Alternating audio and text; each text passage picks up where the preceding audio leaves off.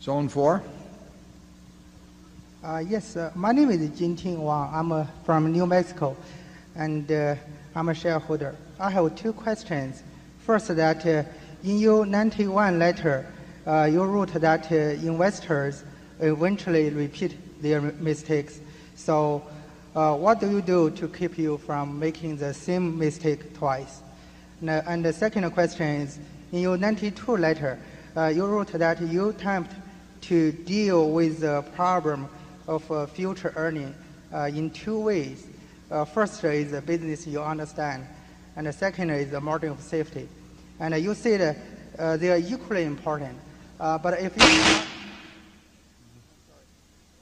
you cannot find the happy combination of faster growth at a low PE, which one do you think is more important, faster growth or low PE?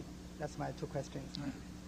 I think we were told by some higher authority which one was more important there for a second. Well, they're bound together. Obviously, if you understood a business perfectly, the future of a business, you would need very little in the way of a margin of safety. So the more volatile the business is, or possibility is, but assuming you still want to invest in it, the larger the margin of safety. I think in that first edition of Graham and Dodd, if I remember right, it was a J.I. Casey used and said, maybe it was worth somewhere between 30 and 110 or some number. He said, well, that sounds pretty, how much good does that do you to know that it's worth between 30 and 110? Well, it does you some good if it's selling below 30 or above 110. And you need a large margin of safety. Well, if you're driving a truck across a bridge that says it holds 10,000 pounds and you've got a 9,800 pound vehicle, if the bridge is about 6 inches above the crevice that it covers, you may feel okay, but if it's over the Grand Canyon, you may feel you want a little larger margin of safety in terms of only driving a 4,000 pound truck or something across. So it depends on the nature of the underlying risk. We don't get the margin of safety now that we got in a 1973-4 period, for example. The biggest thing to do is understand the business.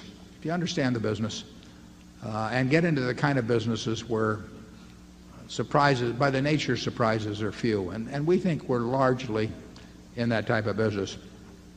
The earlier part about, I've said about learning from your mistakes, the best thing to do is learn from other guys' mistakes. I mean, it's like, Patton used to say, it's an honor to die for your country. Make sure the other guy gets the honor.